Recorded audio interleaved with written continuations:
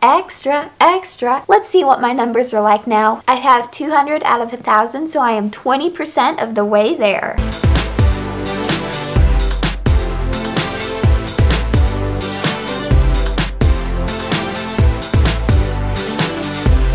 Hey guys, it's Claire from Clairified Creations. Today we're going to be doing another iPhone video, and I'm going to be showing you guys everything that is on my brand new iPhone 11. I got the iPhone 11 in a lavender purple color about a week ago, and I love it. So I figured I'd show you guys what all I keep on this beautiful phone.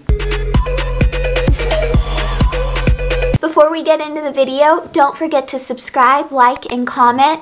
Become part of the Clairified Creations family. We're at 200 subscribers. I am so thankful for each and every one of you. I want to continue to grow my channel so it can reach as many people as possible, so I need your help. Smash that subscribe button, and let's get on to the video.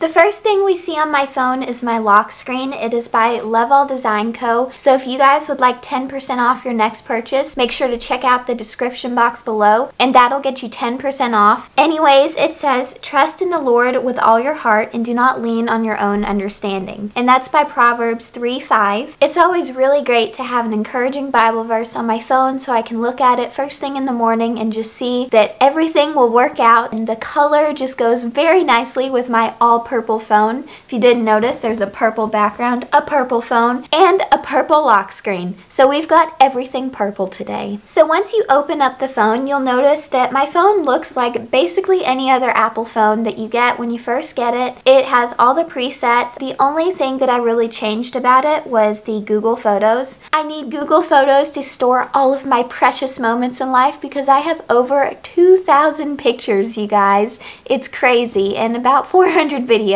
Let's see what pictures we have on here. This is my grandparents' dog. His name is Hobo, and the portrait mode on him just looks so good. Complements all the right features. Aww. Everything else came with the phone, so I'm sure you guys don't want to see that, but let's open my clock and see all the different alarms I have set. I'm sure there's a lot. Okay, yeah, so I have probably 20 alarms on here. I'm not sure why I have one for 4:35 a.m., but you never know, I might find the sudden need to wake up at 4:35 a.m. in the near future, so I'm going to keep that on hand. I think I've just made so many duplicate alarms that every time I set an alarm, I just make a new one. Okay, let's close out of that. Then we have our weather, our notes, reminders. I'm sure everybody has that, so we'll just move it on over here to all the exciting parts of the phone.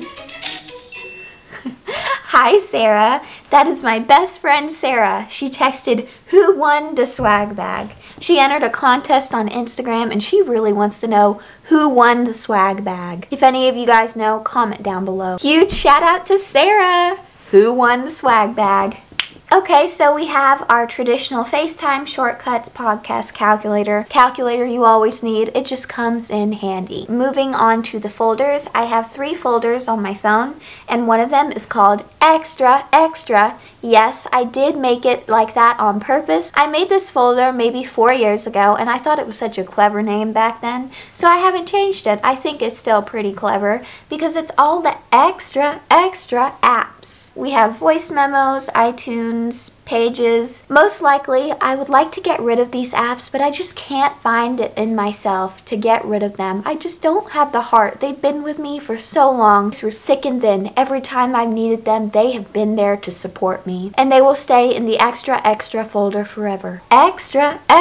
Next, we have the social folder where it has all of my social aspects. I don't have a Snapchat, Facebook, or TikTok because I don't think I need it, and to be honest, it's kind of a lot of work to maintain social medias. I'm really not so great at it, but I have been really putting a lot of effort towards my Instagram. So if you want to follow me on Instagram, I am at Clairified_creations. Get the inside scoop beyond the film. Here's my account, so you can see I've been trying to make it look aesthetically pleasing. This is probably one of my favorite pictures I've taken because the quality on this phone, wow. Look at that camera system going on there. Then we have email, and then I also have 2 other selling apps, Poshmark and Mercari. Now I don't really sell on these too much anymore because after I went to college I kind of stopped because, you know, you gotta focus on your schoolwork. That is the most important thing. Yeah, I don't really sell on there, but my mom has an eBay account that I'll link down below if you guys want to check it out. So make sure you're always looking at the description box because I have so many different things that I write down there,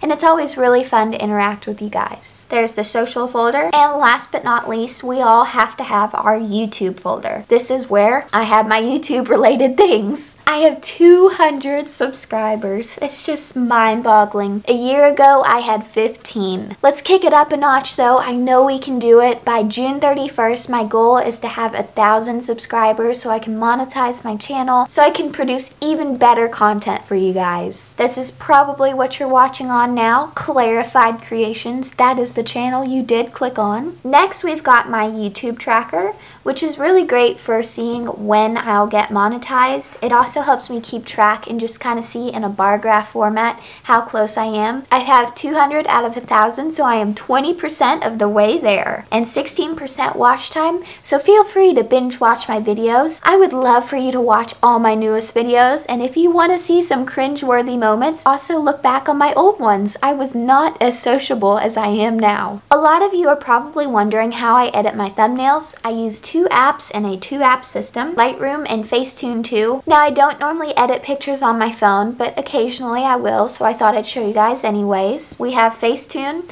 There's me wearing a mask. I went to work today and this is one of the pictures I took. I work as a lab assistant, so look out for some videos on that. That'll probably be coming within the next few weeks. Catherine Manning gave a really good tip, which is to defocus your background and make yourself pop out more, which I have found to be so helpful. Now that is everything for the folders. We're gonna move on to Fitbit because that's just kind of depressing. Okay, well, we're gonna scroll a lot. In February, I was doing 82,000 steps a week. That amounted to about 12,000 steps a day, which was very good for my health.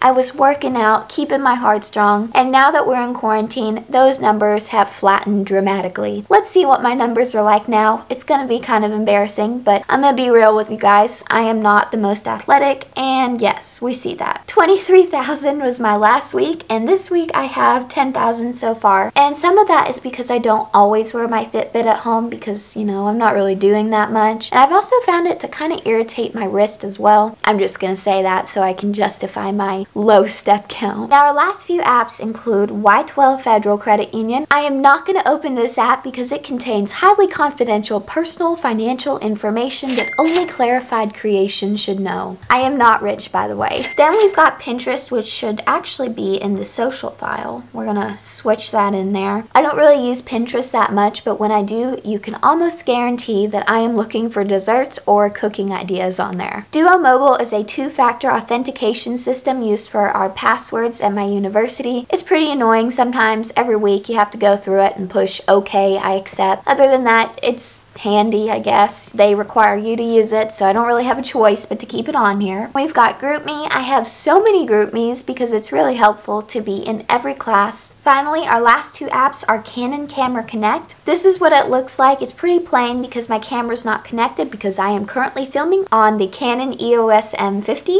This app has been super handy to have because it's like my own personal remote. I can take pictures directly from my phone, stand away from the camera, and click the button, and it'll take the picture for me, and it'll always be in focus, so it is very, very useful, especially when I'm taking thumbnail pictures and nobody else is there for me. I take all my thumbnail pictures, by the way. Last but not least, we have Amazon Alexa, and Amazon Alexa is just there for fun. It never really gets used, ever. Besides maybe an occasional reminder, but that doesn't happen very often because I do have an Echo Dot. I guess we should probably address the last little row, which is common to, I'm pretty sure, all Apple phones: Messages, Safari, Phone, and Music. I don't have very many songs, and I don't have a Spotify either, even though I would really love to have one. It's just a bit too expensive for a young college student to handle right now. And there you have it. What is on my iPhone 11 2020 edition with Clairified Creations. Like I said earlier, smash that subscribe button, hit the notification bell, join the Clairified Creations family, and I'll see you in a few days. Bye! Hit the... So don't forget to subscribe that smash. Wait a second. Extra, extra ravioli. Ravioli. My mom is packaging a box, so that is why there are tape sounds in the background.